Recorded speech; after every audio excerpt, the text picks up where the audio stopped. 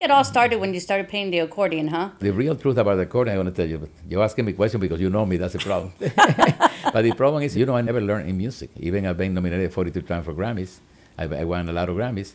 I mean, music made my whole life a big difference. I convinced my uncle to buy me an accordion. When I got home, my aunt told me, because my mom was in Cuba, and I said, I'm going to pay, don't worry about it. It's $177. How are we going to pay for that, She was there with 14 kids. 14? 14 of my Wow. cousin was escaping from the military age in Cuba. And then I booked myself to play the accordion at night, especially weekend, in an Italian restaurant. They didn't pay me, they just paid me the tips. I always tell this story because people think that you get to a place because you're lucky. It's not lucky, it's work. No, from the ground up. And in the long run, you have to tell this story because in the long run, me and Gloria, what is important is to leave a beautiful legacy about dreams, about when you live in a free country, you can achieve everything.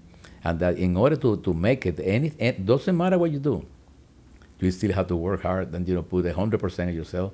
Every time I do something, I go 100% to be sure that everything has to be the best way that I can do it. And it feels good. It feels good that when you do something, you feel rewarded when you listen to the music or you do anything else.